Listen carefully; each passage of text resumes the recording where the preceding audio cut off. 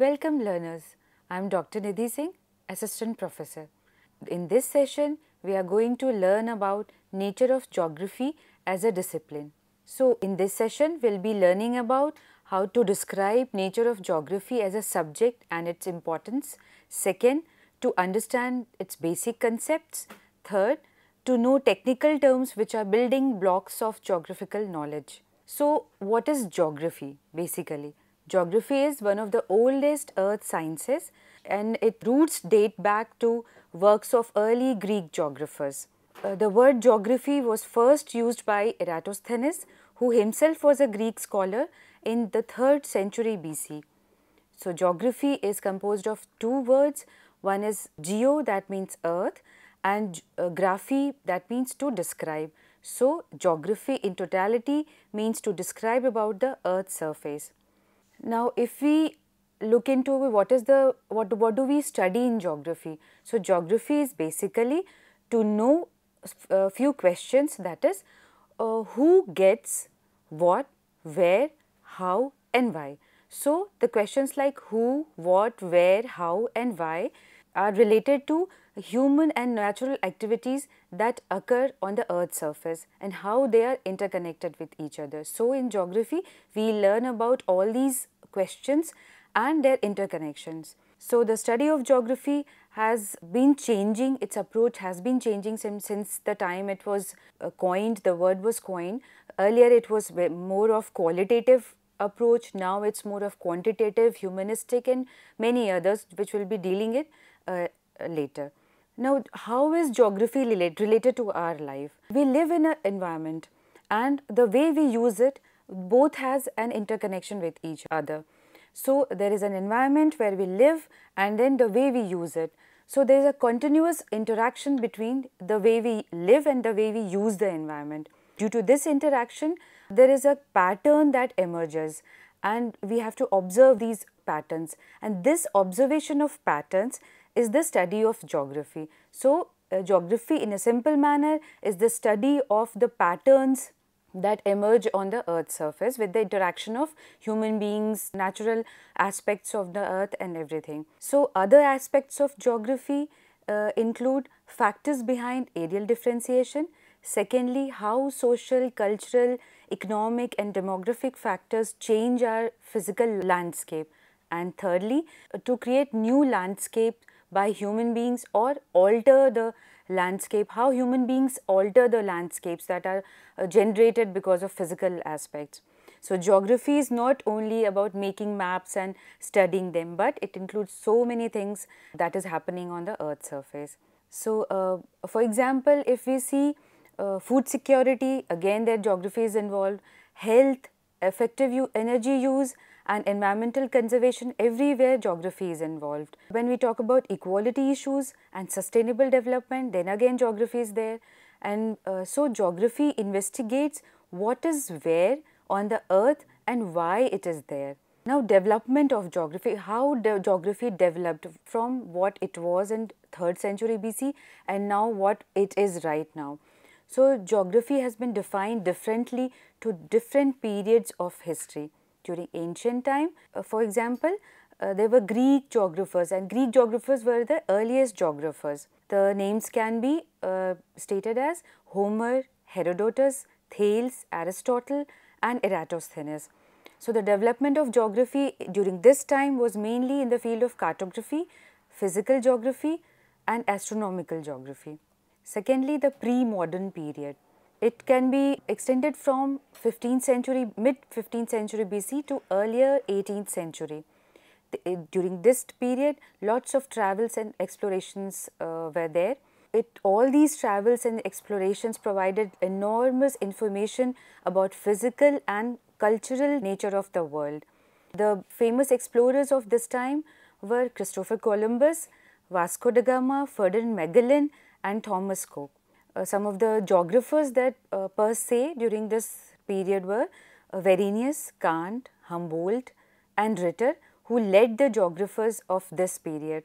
So, during this period the development of geography was mainly in the field of cartography, discovering new lands and scientific geography. Then comes the modern period. Thirdly, the modern period. It can be started during the time of later 19th century.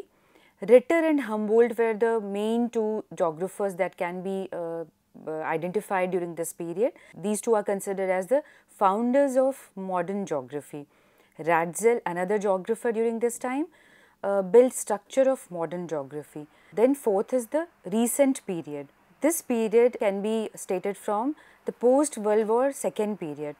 American and European geographers were there during this period who were famous geographers of their time, and Hartshorne was one of the most eminent geographers of this period, and he talked about areal differentiation, and now we have so many things, regional geography and all these based on these areal differentiation. So what is the scope of geography? So can you think of any scope of geography? So geography has lots of scope in different fields because it's a science that explains the arrangements of various natural and cultural features on the earth's surface, right? So it is a holistic and interdisciplinary field of study.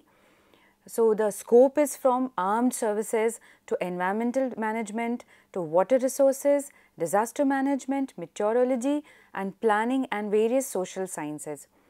Other fields where there is a scope of geography are tourism, commuting, housing and health related activities. This was all about the scope of geography. Now we have approaches of geography. So what are the approaches that are mainly followed in geography? So this is the only discipline where natural and human sciences come at a common platform to understand dynamics of spatial configuration of the earth's surface. There are two main approaches to study all these things. One is the systematic approach and second one is the regional approach. In systematic approach, basically the thing is that we study one aspect across all the places. For example, if we are studying population, then we will be studying about population of all over the world or country or whatever area of study that we have. So it is study of specific natural or human phenomenon with certain spatial patterns and structures on the earth's surface. The sub-branches of systematic geography are physical geography, biogeography including environmental geography, human geography, and fourth one is geographical methods and techniques. Now the second one, as I talked about, was regional approach. So in regional approach, we have defined regions and then we study approaches according to the regions. So what are regions? Regions are based on a single factor like relief, rainfall, vegetation, per capita income, etc. There can be also multi-factor regions where two or more factors are included while studying. Administrative units like states, districts, tehsils can also be coined as regions.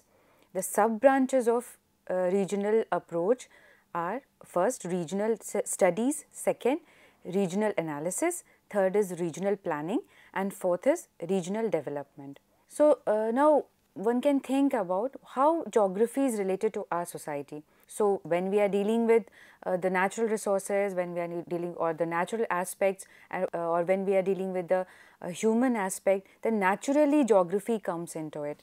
When one has to plan for the urban area, one has to plan for a rural area, target group approach, target area approach, everywhere geography comes into existence.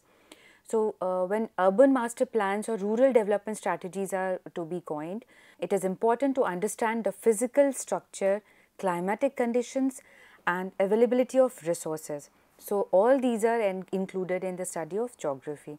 Secondly, when decisions have to be made to shift industries from city areas to nearby areas, then the land use pattern is studied and here also geography comes into existence. Now, what are the methods and techniques of geography?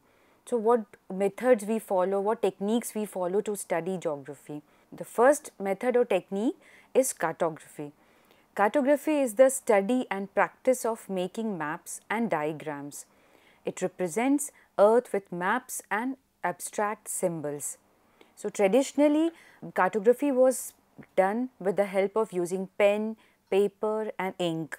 But now since computers are there and very advanced computers are there, it has revolutionized cartography, and with GIS methods GIS means Geographical Information System. So, with GIS systems, we have maps and diagrams with greater choice and efficiency. Now, commercial quality maps are also there, which use softwares, highly efficient softwares for making maps, and they are used for commercial purposes. What are the main types of maps and cartography that is being used these days? One is computer aided data management, that is CAD, geographical information system, that is GIS, and global positioning systems, that is GPS. So, with the help of all these three things, cartography is performed these days. Now, the second method is quantitative method. Here, numerical methods are mostly used, and they are widely used in geography these days. For some of the examples are spatial analysis and cluster analysis, etc. And these are useful in finding patterns and identifying relationship between space and activities. All the relationships are found out by using quantitative methods these days. Now, the third one is regional science.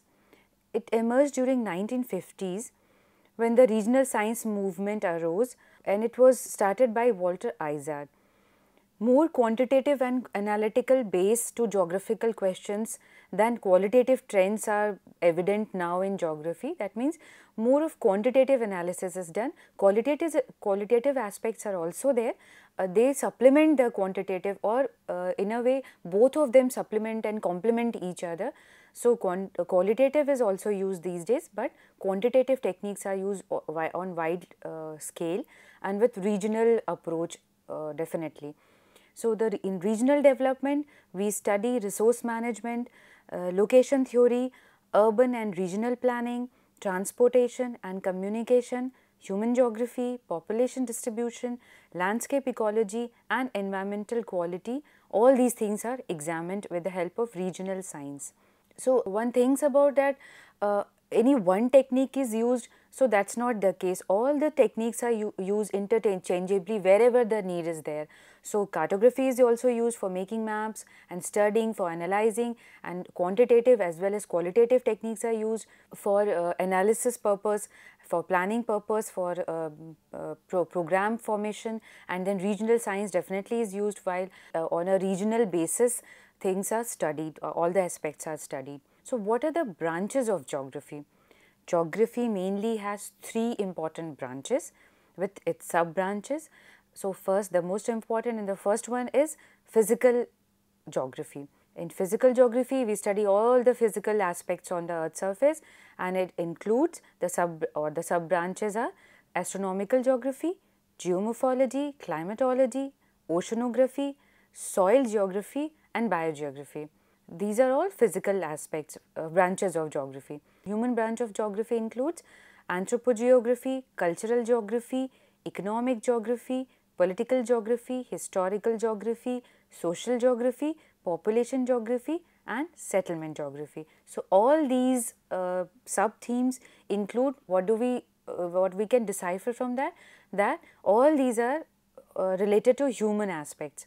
And the last one or the third one is the regional branch, where we study various aspects depending upon the region. So, regions are coined and then we study various aspects related to it. With all these things, you must have understood that geography is not very social science or not very science. So, geography is basically an interdisciplinary subject which has strong relationships with mathematics, natural sciences and social sciences as well. It studies various phenomena in integrated manner as a synthesis. What is synthesis? Synthesis is combination of components or elements to form a connected whole. So, everything is taken together in a synthesis manner. So, they complement, supplement each other and they act as a whole. Nature of geography as a discipline has systematic science, systematic geography, then there are several branches, physical, human, regional, and all those things are churned out together or studied together, as you can see in the diagram that which was given by Hettner and Hartshorne and their concept. So, it is all about landforms, soils, seas and oceans, vegetation, racial geography, economic geography, botany, physiology, economics, political science, everything is interconnected in a single platform, that is geography. So, now learners, we know that geography is not only about making maps and studying it, but also about how human as well as physical aspects are existing on the earth's surface, what is the pattern that they follow, and then we see the interconnected or relationship between them. And as on a whole, as it is a interdisciplinary subject, and we study geography as a synthesis, as a whole, and all the aspects are related to each other in this manner. Thank you. I hope you must have understood what is geography, what is all about, what are the technical terms of geography, how we study geography, what are the techniques used in it. Thank you.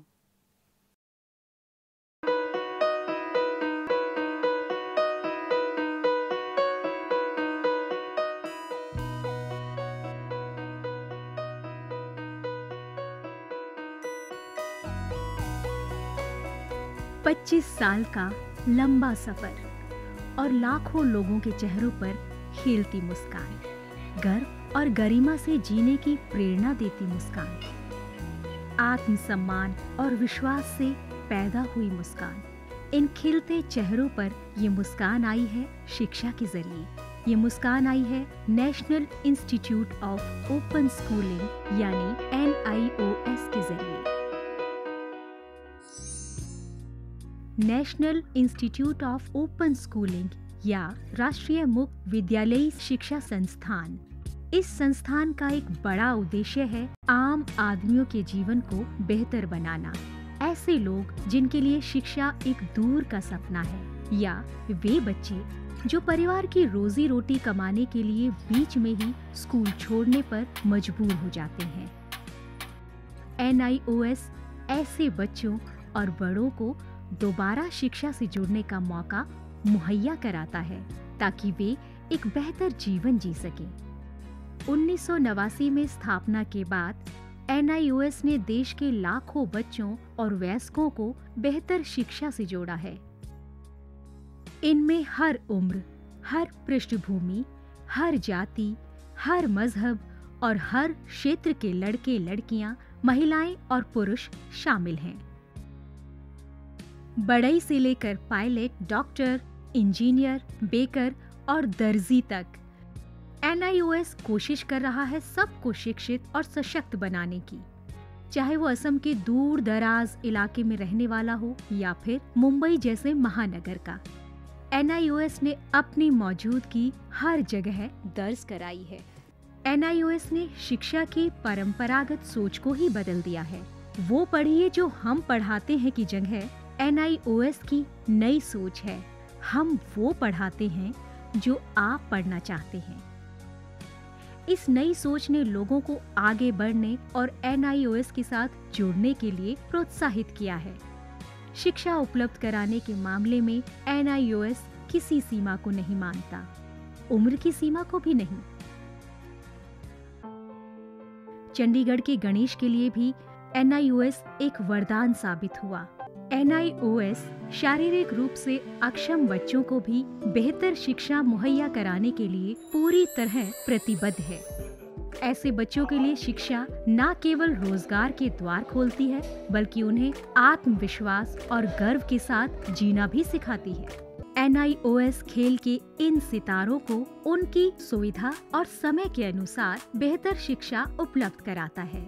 मेरी com, Somdev Devvarman, Devika Rebecca Pallikal, अरमान इब्राहिम, प्रद्युमन प्रकाश और अमयजोत सिंह।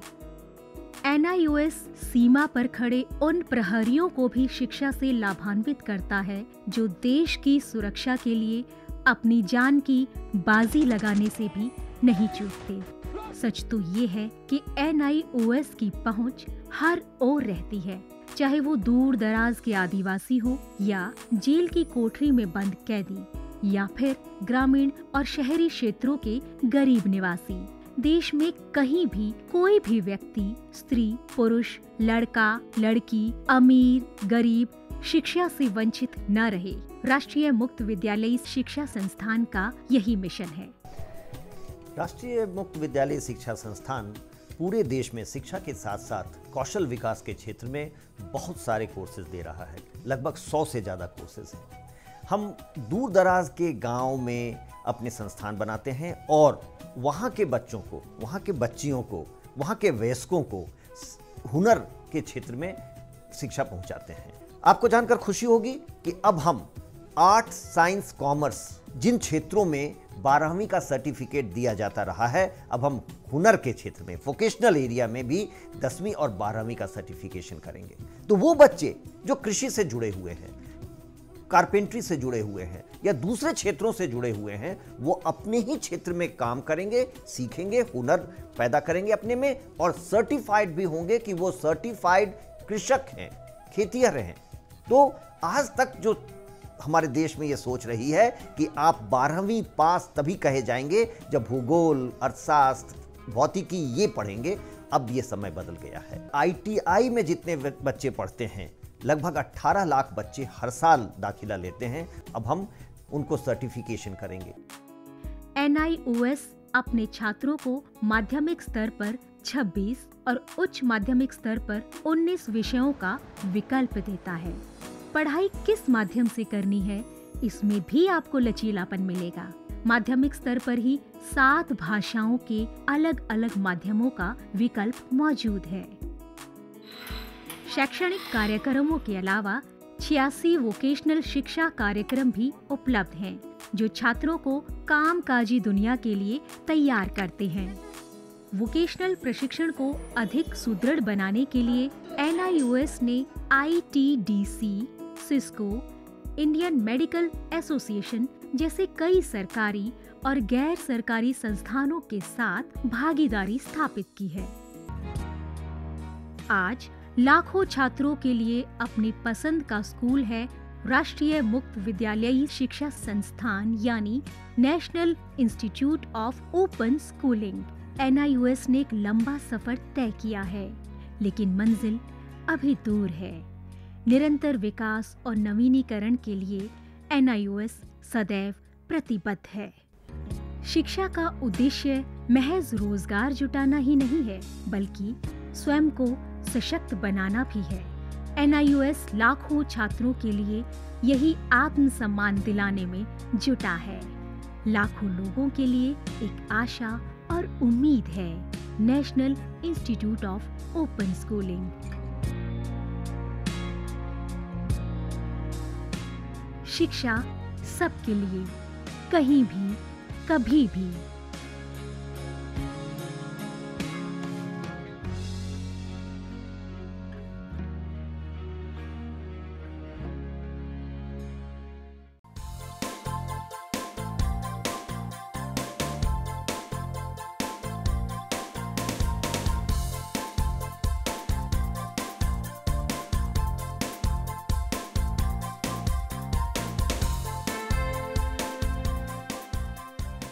घर बैठे पाएं राष्ट्रीय मुक्त विद्यालयी शिक्षा संस्थान यानी NIOS में एडमिशन, वो भी एकदम आसान तरीके से, जिससे शिक्षार्थियों को होगी समय और धन दोनों की बचत।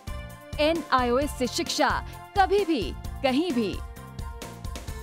शिक्षार्थियों, क्या आप जानते हैं NIOS में एडमिशन लेने का सरल और सुगम तरीका, जिससे शिक्षार्थियों को ऑनलाइन प्रवेश लेने में सहूलियत मिलती है। NIOS में प्रवेश की प्रक्रिया पूर्णतया ऑनलाइन है। शिक्षार्थी घर बैठे इंटरनेट द्वारा प्रवेश के लिए सबसे पहले NIOS की वेबसाइट www.nios.ac.in पर लॉगिन करें। अपना ईमेल ID और पासवर्ड डालकर अपना पंजीकरण करें। पंजीकरण के बाद लॉगिन करने पर ऑनलाइन प्रवेश हेतु आवेदन पत्र खुलेगा। आवेदन पत्र को निर्देशानुसार भरें और प्रिंट आउट लें। इस प्रिंट आउट पर अपनी फोटो संलग्न करें। ऑनलाइन प्रवेश के लिए शुल्क हेतु भुगतान के तरीके हैं क्रेडिट कार्ड के द्वारा, डेबिट कार्ड के द्वारा, राष्ट्रीयकृत बैंक के ड्राफ्ट के माध्यम से, जो कि सचिव NIOS नई दिल्ली या नोएडा के पक्ष में देय हो।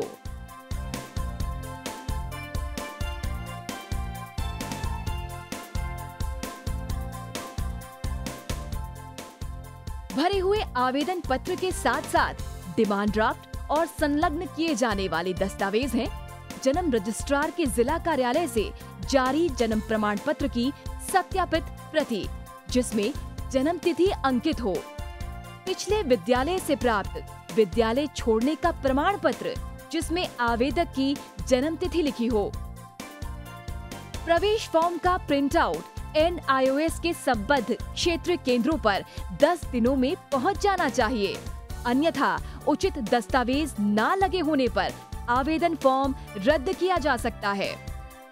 प्रवेश प्रक्रिया की पुष्टि होने के बाद शिक्षार्थियों को परिचय पत्र व अध्ययन सामग्री डाक द्वारा तुरंत पहुंचाई जाती है।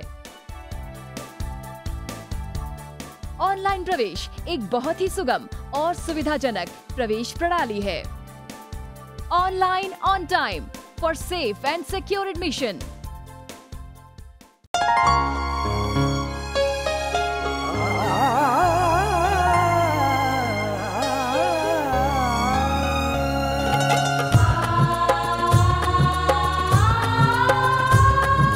जीवन ये प्रकाशित करने, राहों को आलोकित करने, हम अपना दीपक स्वयं बने, हम अपना रास्ता स्वयं चुने।